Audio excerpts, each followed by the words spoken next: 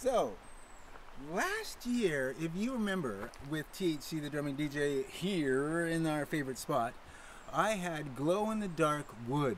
And I kid you not, it was glow-in-the-dark. I told you it was because of a worm that biodegrades the materials in the wood and it makes it phosphorescent. Well, I found the white cedar tree. This is a white cedar that I am now carving out to pay homage to that worm and to that phosphorescent white cedar. It glows in the dark every full moon. And I want a scientist to come here and tell us all what that worm's called. For 1,000 points, please tell in the comments what the worm is called. Anyway, this is the white cedar. I'm stripping it. I'll do another video later.